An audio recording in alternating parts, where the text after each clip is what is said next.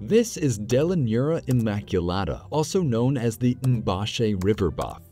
This elusive butterfly was only ever found once by an English colonel exploring South Africa back in 1863. It was along the banks of the Mbashe River that James Henry Bowker collected 3 samples of a pale yellow butterfly. This number of samples implies they were fairly numerous and easy to catch, but despite this, no more have ever been found. Miraculously, these specimens remain intact to this day, confirming for us that they did truly exist, but without a sighting in over 130 years, it's thought the Mbashe river buff has gone extinct in that time. If you'd like to learn more about extinct butterflies, make sure to check out the full-length video I just posted exploring every extinct butterfly from around the world. And if you'd like to see a poster with all these beautiful but unfortunate creatures, well, you're in luck, as I just launched this as my first piece of Atlas Pro merch that you can buy right now using this link that'll take you over to my store.